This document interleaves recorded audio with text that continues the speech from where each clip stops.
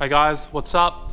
Today I want to talk about CA18DET intake manifold butterflies. This is highly debated part of the engine and people talk about every day about deleting them. Today I'm going to tell you why you should not delete the intake manifold butterflies unless you're doing this with your car. First, I just want to talk about how the intake manifold butterflies work on the car. So the intake manifold butterflies under atmospheric condition are already open. So you can see inside there, they're attached to this shaft which has an actuator on the end. In here I have 20 psi of pressure just to demonstrate when you apply pressure to the actuator, there's no movement. So next I've got this vacuum brake bleeding gun hooked up and we're going to apply some vacuum to it. So start to pump and you can actually see the butterflies move. So now they're completely shut under vacuum. And then when we release the vacuum off here, you can see they're open. So just recapping that experiment, under boost, the butterfly valves are already open. At atmospheric conditions, the butterfly valves are open. It's only under vacuum that the butterfly valves are shut. So on my CA car, it comes with this vacuum canister and actually a series of solenoids down here that run to the vacuum ports on the intake manifold.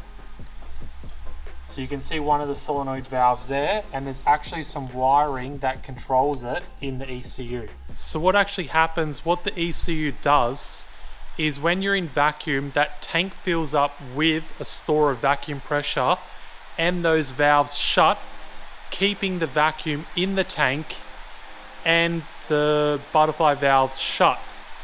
And then the ECU at a certain RPM, which I think from factory is 3800 RPM, the ECU then at 3800 RPM activates the solenoid which releases the vacuum pressure and allows the butterflies to go from shut to open.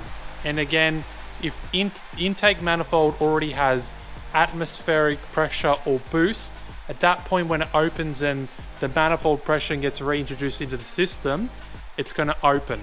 Unfortunately, I don't have my dyno graph here, but essentially what your tuner needs to do is do a run with the butterfly's valves shut the entire run, and it's going to look something like that in terms of power. After 3800, 4000 RPM, the engine's actually going to lose torque and power. And then you want to do a run with it completely open the whole time, and you're going to have flat torque at the beginning, and then you're going to have a better top end.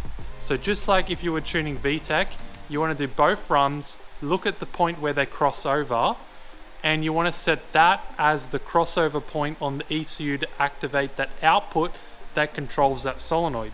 So maintaining the factory butterfly system is going to help your torque below that 3800, 4000 RPM crossover point.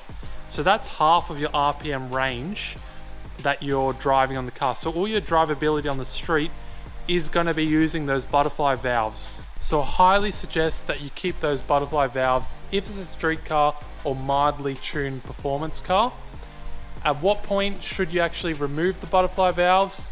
The only time I would remove these butterfly valves is if your car is a full-time track monster and you're always above 4000 RPM and your car is making more than 350, 400 horsepower.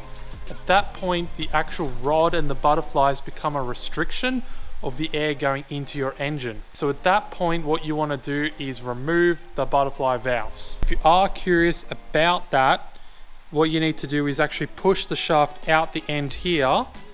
You need to undo the screws on each of the butterflies to remove it out from the engine. Then you need to go in with your TIG and weld up where the rod goes so the air is not escaping out the side of the intake manifold. If you have a street car and you've got your intake manifold off, I highly recommend you clean the butterfly valves and get any dirt off it that can affect the flow of air going into your engine.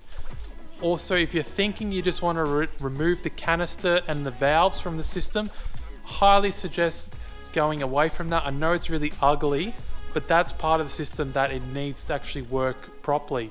And like you saw, only when your car's making vacuum will the butterfly valves shut if you don't have the check valve and tank. Thank you guys for watching. If you enjoy CA content, please check out these other videos I've got listed here. Please like, comment, subscribe, and I'll see you in the next CA video. Cheers.